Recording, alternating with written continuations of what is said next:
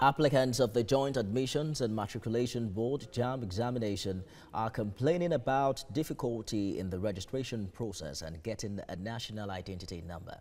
TVC News Correspondent Sharon Ijasan has details in this report. Like me now, I came here since 5 o'clock. There's no probability that I'll collect it today, and I've registered since June, imagine, and they won't give us the slip today. They are telling us that from 200 downwards, they are not answering them today again. Imagine that kind of thing. And they say Nigeria is getting better. It's getting worse, so please. This is the dilemma of applicants at the Alausa Lagos office of the National Identity Management Commission, NIMC. According to them, the process is untidy. Parents, guardians, and applicants are concerned about the difficult process involved in getting a national identity number. According to them, it is tedious, hence it seems unachievable.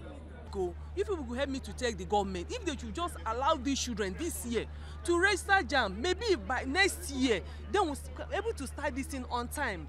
The information may be 2-3 weeks interval. We must get it. Just look at crowd suffering us. I think Nigeria, they are feeling from adults, youth, now they are suffering teenagers. 14-15 years child staying here by 2 a.m. waiting for this kind of nonsense. Till now you will not still get. Just you see old women, everybody suffering. I got to one of the centers and I was number 178. Okay, let's assume they were calling it according to. Let's assume they were calling it serially. At least I would have hope that it's moving. Then you just see somebody just come. As far as if you know some of the staffs that are there, they'll just do it for you. In my own country, I want to get a national ID card, an identity card. Then I'm still going through this stress. It's not something to write home about. It will be recalled that the registrar of JAMB, Professor Ishak Oloyede, had explained that the aim was to ensure that the biometrics and other personal details of a candidate are captured towards checking examination malpractices. In a swift reaction, an official at the NIMC debunked corrupt activities at the Lagos office of the Commission. He, however, assured applicants that they will work more hours to meet their demands. What the law says is that the giver and the receiver of bribe are guilty. The enrollment service is free. So whoever is paying for services to either to be enrolled or to be issued the card is going to be arrested going forward.